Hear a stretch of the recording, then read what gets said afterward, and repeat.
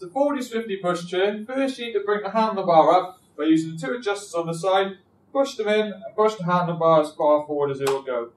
Then you need to loosen the backrest. To loosen the backrest, turn the handle half a turn anti-clockwise. Then place your hand on the sliders on either side, pull them up and then pull up the safety catch.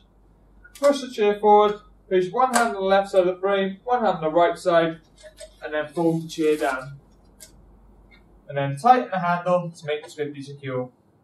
To unfold the Swifty, loosen the handle again by giving it half a turn anti-clockwise.